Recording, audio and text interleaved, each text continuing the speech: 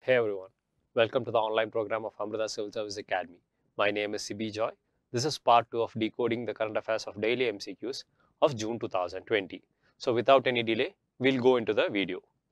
Question 13. In context of Pradhan Mantri Kisan Urja Suraksha Evam Uttam Maha Abhiyan PM Kusum scheme, consider the following statements. It is an initiative of Ministry of New and Renewable Energy MNRE. It aims to add solar and other renewable capacity of 25 megawatt by 2022, and under this scheme, farmers are assisted to install solar pumps and grid-connected solar and other renewable power plants in their lands. Choose the correct answer. Option A 1 only, option B 2 and 3 only, option C 1 and 3 only, and option D all of the above. So looking at this, Pradhan PM Kusum scheme, it is an initiative of Ministry of New and Renewable Energy. Yes, it is quite possible because it deals with solar energy and solar plants. So it could be the Ministry of New and Renewable Energy. So the first statement is correct. You can eliminate option B, 2 and 3. The option B, 2 and 3 can be eliminated. And under this scheme, the farmers are assisted to install solar pumps and grid-connected solar and other renewable power plants in their lands. Yes, the third statement also seems right. So keeping that in mind, 1 and 3 is definitely correct. So we have an option of option C, 1 and 3, and option D, all of the above. The question comes in option 2. Statement 2, it aims to add solar and other renewable capacity of 25 megawatt by 2022. 25 megawatt all over the country seems to be a very small number, which could be easily large scale. So that seems to be a bit of a very small number compared to what could be done through PM Kusum scheme. So at the same time, it is a bit hard to remember because unless one has a general idea of what is the PM Kusum, it could be really hard for us to know whether it is linked directly to solar and other other alternative source of energy. So it is of the utmost necessary that one must generally have an idea of PM Kusum to able to handle this question very effectively. But the second statement seems a bit irregular. So if you eliminate that, you are left with option C, 1 and 3 only. We'll go for the explanation. The answer is C. Statement 1 and 3 are correct because the MNRE has launched the PM Kusum scheme for farmers for installation of solar pumps and grid-connected solar and other renewable power plants in the country. The statement 2 is not correct because the scheme aims to add solar and other renewable capacity of 25,750 megawatt. It was not 25 megawatt, rather it was 25,750 megawatt by 2022 with total central financial support of rupees 34,422 crore, including service charges to the implementing agencies. So that is the answer for that. That is the explanation. Just remember, it is not 25 megawatt, but rather it is 25,750 megawatt by 2022. PM Kusum deals with assistance to farmers for connecting solar plants and renewable source of energy for their farm activities. So we'll go for the next question. Question number 14. In context of real-time electricity market RTM, consider the following statements. It will enable consumers, discoms and captive users to buy power on exchanges just an hour in advance. Currently, only Indian Energy Exchange IEX and Power Exchange India PXIL has commenced real-time electricity market on their platforms. Choose the correct code. Option A 1 only, option B 2 only, option C both 1 and 2, and option D none of the above. This is a very difficult question because unless one knows what is the real-time electricity market and which are the power exchanges in India, it's going to be a bit hard for us to take it. After ABCD type of questions, it is the two statement questions like this which are going to be really hard for us to tackle. At the same time, the first statement seems highly correct. So keeping that, you can say it's either option A 1 only or option C both 1 and 2. It's not either option B nor is it option D. So we managed to make it a 50-50 elimination. Now the idea is to find the correct answer. Currently, only Indian Energy Exchange IEX and Power Exchange India PXIL has commenced RTM on their platforms. Yes, it could be that, but again the keyword only is present, so there could be a possibility of doubts in your mind. Either way, I would suggest you to go for option C both 1 and 2 or option A 1 only. The correct answer is option C. We'll go for the explanation, and please listen to this explanation so that in the future you will be able to handle such questions if there is any question based on the real-time LNG market. The statement 1 is correct because the RTM enables consumers, including discoms and captive users, to buy power on exchanges just an hour before delivery. RTM will help consumers purchase electricity just an hour in advance. Statement 2 is correct because the country's two power exchanges, the IEX and the PXIL, commence real-time electricity market RTM on their platforms. That is there for the explanation. We'll go for the next question. Question 15. Consider the following statements about the Kolkata port. This oldest operating port in India was constructed by the British East India Company. It is the only riverine major port in India. It is called as the gateway to Eastern India. Select the correct answer using the given below code. 1 only, 2 and 3 only, 1 and 2 only, option D, all of the above. So there are multiple things to be discussed. At the same time, you can definitely say it is the oldest operating port in India. It was constructed by British East India Company. It is the only riverine major port in India. What is a riverine? It means the port is not located on the sea, but rather it's located inside a river. You can definitely say that Kolkata is the only major riverine port in India. It is also called as the gateway to Eastern India. Yes, it is quite possible. The Eastern India, it is known as the gateway to Eastern India. So 2 and 3 is definitely correct. But is it the oldest operating port which was constructed by British East India Company? Again, there is a doubt in our mind. So it can be either option B or option D. The correct answer is option D. And take this question as an example of to learn more about the Kolkata port. We'll go for the explanation. The answer is D. The statement 1 is correct because it is the oldest operating port in India and was constructed by the British East India Company. And the Kolkata port is the only riverine major port in India, situated 232 kilometers upstream from the sandheads. That is, it's from the beach. It is located nearly 232 kilometers upstream. Its navigational channel is one of the longest in the world. The statement 3 is correct because the port, which was once considered the most important port in the country, still remains the premier port, which has been rightly called the gateway to Eastern India. So all the statements are correct. Please remember that. We'll go for the next question. Consider the following statements about the Periodic Labour Force Survey, or the PLFS, annual report of July 2018 to June 2019. It is released by the Ministry of Labour and Employment. It uses worker population ratio, labour force participation rate, unemployment rate as key employment and unemployment indicators. It highlighted that women's unemployment rate has increased enormously. Select the correct answer using the given below code. Option A, 1 and 2 only, option B, 2 only, option C, 1 and 3 only, option D, all of the above. So looking at this, the first statement seems correct because it's the Ministry of Labour and Employment. Second statement also seems correct because it looks at all this. The third statement seems to be a problematic because it has said it has increased enormously. Enormously seems to be a very drastic change we've been saying. So keeping that in mind, we can put a bit of doubt on it. So if you remove that, you are left with options A, 1 and 2 only, option B, 2 only. Second statement automatically becomes correct. Then the question is, it is released by the Ministry of Labour and Employment. Yes, it is quite possible because it deals with labour force. At the same time, this is a survey, and there is an organization in India known as the National Statistics Survey Organization. It could be that which is also doing it. So if you, I was saying earlier, as you learn about the syllabus, as you learn about the different organizations in India and what are the roles they perform in, you will understand that many things which have the word survey in them is related to the National Statistical Survey Organization, NSSO, or the Central Statistics Office, CSO. So again, there must be a sense of doubt in your mind whether it is the Ministry of Labour and Employment which is dealing with the PLFS or the survey office. The correct answer is actually it's the survey department. So you can say that the correct answer is option B. We'll go for the explanation and identify which department is looking into this. The answer is B. The statement 1 is not correct because the India's unemployment rate improved from 45-year high of 6.1 in the 2017-18 to 5.8% in 2018-19, says the latest PLFS released by National Statistical Office, Ministry of Statistics and Program Implementation. It is not the Ministry of Labour and Employment, rather it is the Ministry of Statistics and Program Implementation, under which the National Statistical Office has released this information. The statement 2 is correct because the objectives of PLFS is to estimate the key employment and unemployment indicators in the short time interval of 3 months for the urban areas only in the current weekly status. What are the 3 indicators? Worker population ratio, labour force participation rate, unemployment rate. And the second objective is to estimate employment and unemployment indicators in both usual status, PS plus SS, and CWS in both rural and urban areas annually. The third statement is not correct because it shows that there came a dip across all categories, though women and rural workers showed the most improvement. Women's unemployment actually fell from 5.7 to 5.2%, and male employment fell from 6.2% to 6. Urban unemployment was still at a high of 7.7% in 2018 to 19, where there was a drop from 7.8% in.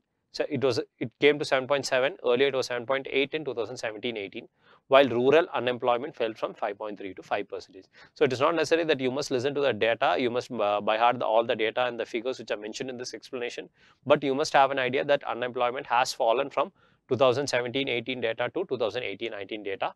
It was released by the National Statistical Office under the Ministry of Statistics and Program Implementation. It is not the Ministry of Labour and Employment. So that is the explanation.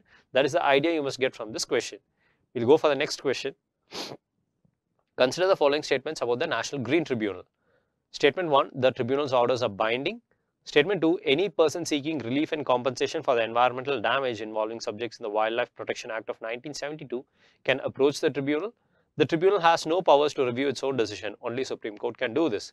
Which of the above mentioned statements are correct? Option A, 1 only. Option B, 2 and 3 only. Option C, 1 and 3 only. And option D, all of the above. First statement, the tribunal's orders are binding. Yes, it is a tribunal. It has been given the power of a civil court. So, keeping that in mind, the first statement is true. The tribunal's orders are binding. So, 1 is correct. Keeping that in mind, you can eliminate option B. 2 and 3 can be eliminated. Second statement, any person seeking relief and compensation for environmental damage involving subjects in the Wildlife Protection Act of 1972 can approach the tribunal. Many acts come under the NGT, the National Green Tribunal, but very clearly it is mentioned that the Wildlife Protection Act of 1972 does not come under the tribunal. Please remember that the Wildlife Protection Act of 1972 does not come under the NGT.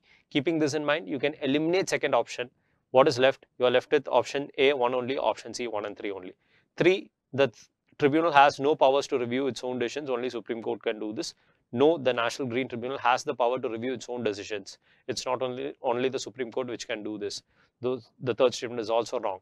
First statement is correct, so we can go for option A, 1 only. We'll go for the explanation. The answer is A. Statement 1 is correct because the tribunal is tasked with providing effective and expeditious remedy in cases relating to environmental protection, conservation of forest and other natural resources, and enforcement of any legal right relating to environment. The tribunal orders are binding and it has the power to grant relief in the form of compensation and damages to affected persons. The tribunal's orders are enforceable as per the powers vested are the same as in a civil court under the Code of Civil Procedure of 1908. The second statement is not correct because any person seeking relief and compensation for environmental damage involving subjects in the legislations mentioned in Schedule 1 of the NGT Act 2010 may approach the tribunal. What are the legislations mentioned in Schedule 1 of the NGT Act? The Water Act of 1974, the Water Cess Act of 1977, the Forest Conservation Act of 1980, the Air Act of 1981, the Environmental Protection Act of 1986, the Public Liability Insurance Act of 1991, and the Biological Diversity Act of 2002. Please note that the Wildlife Protection Act of 1972 is not under the aegis of the NGT. Look at the list again. You will notice that the Wildlife Protection Act of 1972 is not under the aegis of the NGT. The statement 3 is not correct. The tribunal has the power to review its own decisions. If this fails, the decision can be challenged before the Supreme Court within 90 days. That is the explanation for this. We'll go for the next question. In context of Asian elephants, consider the following statements. India is the natural home of the largest population of Asian elephants. Second statement, it is listed in Appendix 1 of the CI Convention on International Trade in Endangered Species of Wild Fauna and Flora, or also known as CITES, and Schedule 1 of the Wildlife Protection Act of 1972. Recently, they have been included in the Appendix 1 of the UN Convention on Migratory Species. Choose the correct code. Option A, 1 only. Option B, 2 and 3 only. Option C, 1 and 2 only. And option D, all of the above. So, first statement, India is the natural home of the largest population of Asian elephants. Yes, it is quite possible. India is a very large country. India does have a large Asian elephant population. So, the first statement is right. If you keep the first statement as right, second option gets eliminated, 2 and 3 gets eliminated. It is listed in Appendix 1 of the CITES and Schedule 1 of the Wildlife Protection Act of 1972. Yes, that is also absolutely right. So, the second statement also gets correct. So, option A gets eliminated. Then the only thing left is option C, 1 and 2 only, and option D, all of the above. Now, the question is on the third statement. Recently, they have been included in Appendix 1 of the UN Convention on Migratory Species. Elephants do migrate. It is quite possible that they can migrate between countries, especially since India shares borders with Bhutan, Nepal, and Bangladesh. It is quite possible that there is a migratory pattern where elephants do migrate to these countries. So that is a large possibility that it can be included in the Appendix 1 of the UN Convention on Migratory Species. Keeping that in mind, I would rather go for option D, all of the above. We'll go for the explanation, just check it. The answer is D. Statement 1 is correct because India is the natural home of the largest population of Asian elephants. It is found in Nepal, Bangladesh, Bhutan, and Myanmar. The statement 2 is correct because it is listed as endangered on the IUCN Red List. It is also listed in Appendix 1 of CITES and Schedule 1 of the Wildlife Protection Act of 1972. The statement 3 is correct because the Great Indian Bustard, the Asian elephant, and the Bengal florican have been included in Appendix 1 of the UN Convention on Migratory Species at the 13th COP to the CMS in Gandhinagar, which was held in Gandhinagar, Gujarat. India's proposal to include all 3 species in the Appendix 1 was unanimously accepted by the 13th COP to the CMS, and a migratory species may be listed in Appendix 1 provided that the best scientific evidence available indicates that the species is endangered. That is also a criteria for that. We'll go for the next question. The Global Economics Prospect Report is released by which of the following organization?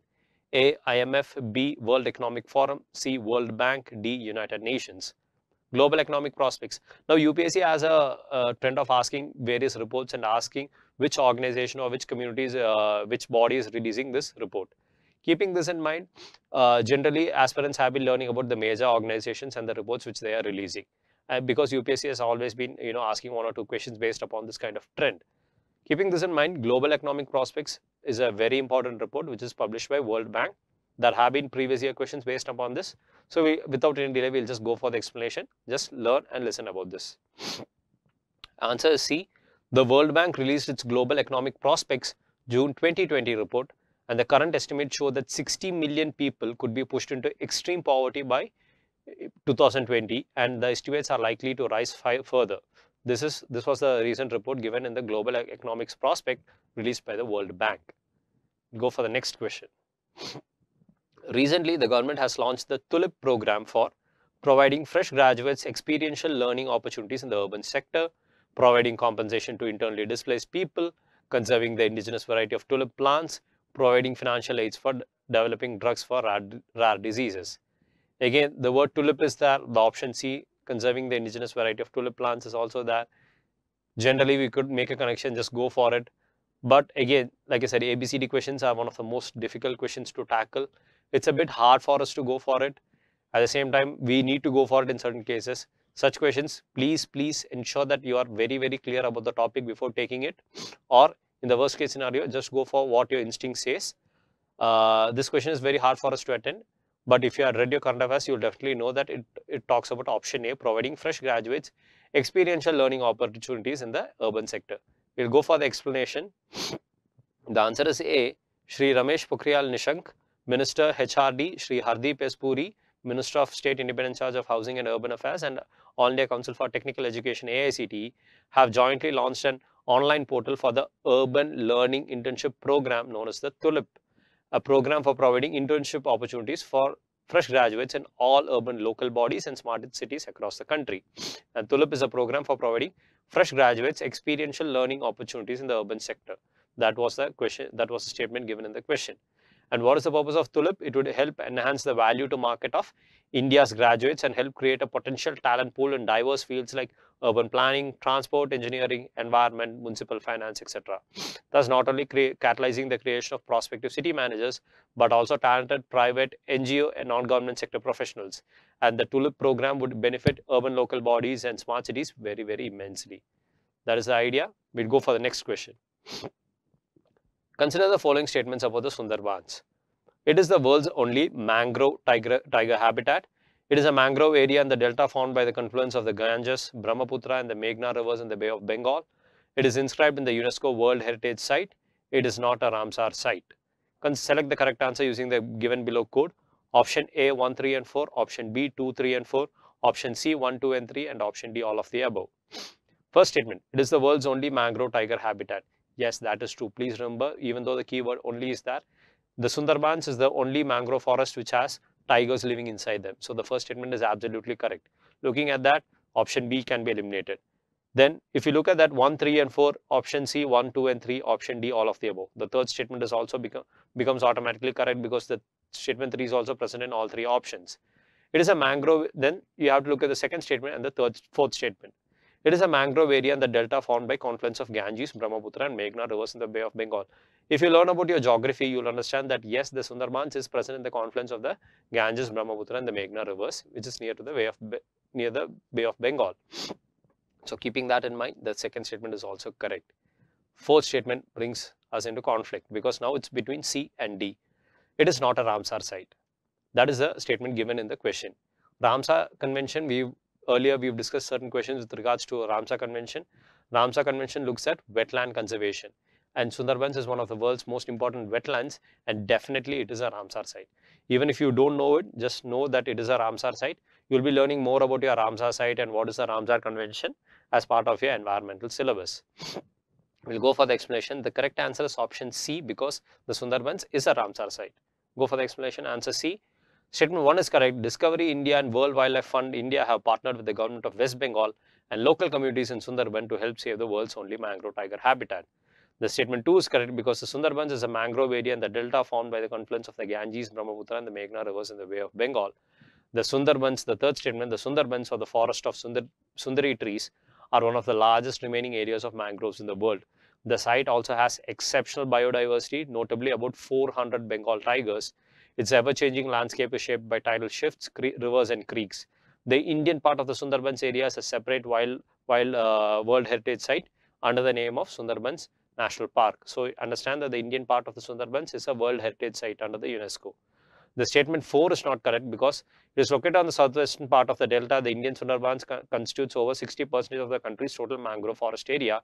It is the 27th Ramsar site in India with an area of 4,23,000 hectares, and it is now the largest protected wetland in the country. Understand, it is a Ramsar site. We'll go for the next question. Question number 22. Consider the following statements about LIDAR, light detection and ranging. It is a remote sensing method that uses light in the form of pulsed laser to measure distances to the object. Second statement, it is mostly used for ground-based surveys.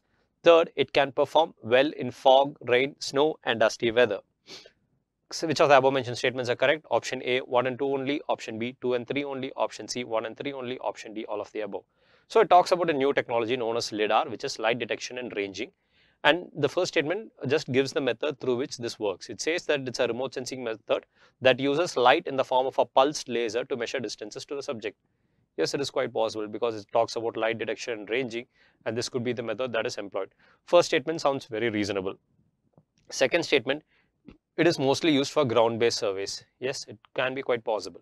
The third statement brings a bit of confusion because it says it can perform well in fog, rain, snow and dusty weather.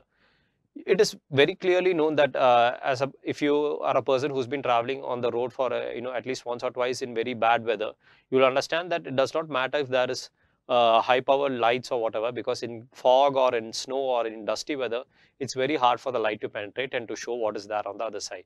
And this is one of the major causes of road accidents. So using that logic to say that it can perform well actually in fog, rain, snow and dusty weather seems a bit irregular. So you can eliminate option 3 because it does not seem really relevant. You are left with option A, 1 and 2 only. We'll go for the explanation. The answer is A. Statement 1 is correct because it is basically a remote sensing method that uses light in the form of a pulse laser to measure distances to the subject. Statement 2 is correct because this technology is mostly used for ground-based surveys. The statement 3 is not correct because the LIDAR can measure the distance to surrounding objects up to 5 meters away but won't fare well in identifying objects in the vicinity. Also, it can perform well in fog, rain, snow and dusty weather. That is the logic we must use. Even if you do not know the question, just think generally, you will be able to attend answers and identify weak points in the question from which you can obtain the correct answer. Go for the next question. In the context of integrated checkpost Petrapol, consider the following statements. It is India's largest land port located in the state of Maharashtra. It is the largest land custom station in Asia. Choose the correct code. Option A, 1 only. Option B, 2 only. Option C, both 1 and 2. Option D, none of the above. So it is the largest land port located in the state of Maharashtra, largest land custom station in Asia. Two statement question, a bit hard. Understand that integrated checkpost Petrapol is not located in Maharashtra, rather it's located in West Bengal with regards to India-Bangladesh trade. And it is the largest land customs station in Asia. So the second statement is right, whereas the first statement is wrong. So keeping that in mind, option B seems to be the correct answer. We'll go for the explanation. The ICP Petrapol is located at about 80 kilometers from the state capital of Kolkata in the state of West Bengal on the India-Bangladesh border. Binapol is the corresponding place in Bangladesh. The second statement is correct because it is the largest land port in Asia. Petrapol border is the only land port in South Bengal. It is also the largest land customs station in Asia. The land port alone accounts for nearly 60% of the bilateral trade between India and Bangladesh. So that is the explanation. Just remember, Petrapol is the largest customs land port in India, land port in Asia, and it is located in the state of West Bengal, and it focuses upon the trade between India and Bangladesh. Go for the next question. In the context of Payment Infrastructure Development Fund, consider the following statements. It will encourage deployment of point of sale POS infrastructure, both physical and digital modes, in Tier 3 to Tier 6 centers as also in northeastern states. The setting up of this fund is in line with the recommendations of the Bimal Jalan Committee. It is fully funded by the Government of India. Choose the correct code. Option A, 1 only. Option B, 2 and 3 only. Option C, 1 and 2 only. Option D, all of the above. So this is talking about the Payment Infrastructure Development Fund. It's a highly specific question. And you can definitely say that the first statement is right, because the first statement also deals with payments infrastructure and how you can develop them. The second statement, we are not very sure whether it's the Bimal Jalan Committee or some other committee.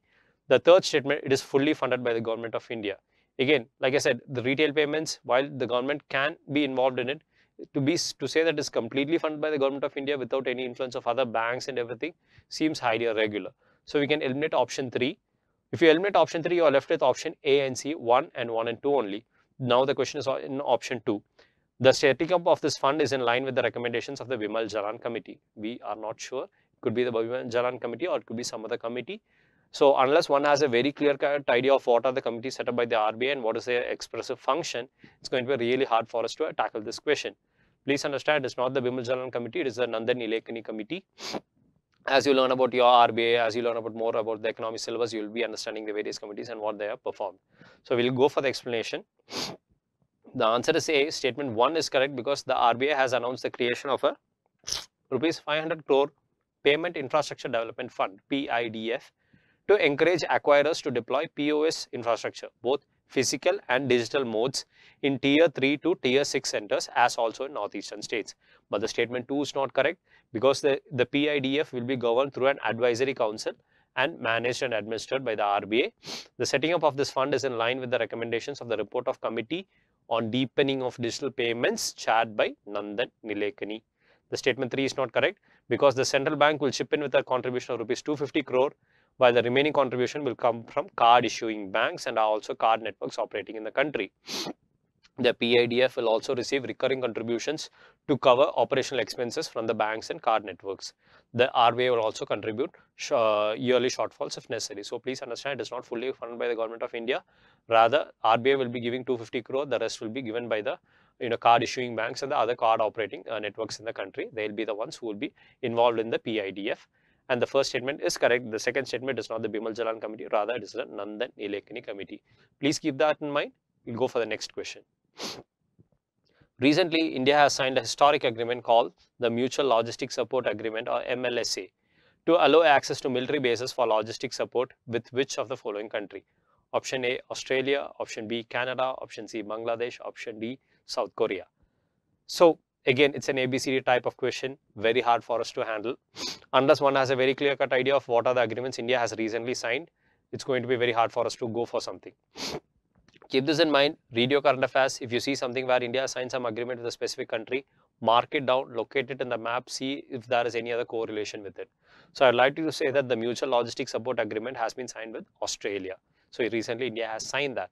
That is why it was there in the current affairs, and that is what we are going to be learning about in the explanation. The correct answer is option A.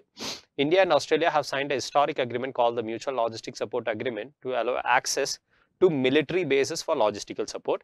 This was agreed upon at the first ever virtual bilateral summit between the Indian PM Shri Narendra Modi and his Australian counterpart Mr. Scott Morrison. The agreement will facilitate reciprocal access to military logistics facilities, allow more complex joint military exercise, and improve interoperability between the security forces of the two nations. It allows reciprocal access to military facilities in terms of logistics support, which generally include food, water, petroleum, and spare parts and other components. The agreement will be useful during joint military exercises, peacekeeping operations, humanitarian assistance, and disaster relief operations, scheduled deployments of military platforms, and any other exigent situations that may arise. So that is all for this video. My name is Sibi Joy, signing off. Thank you.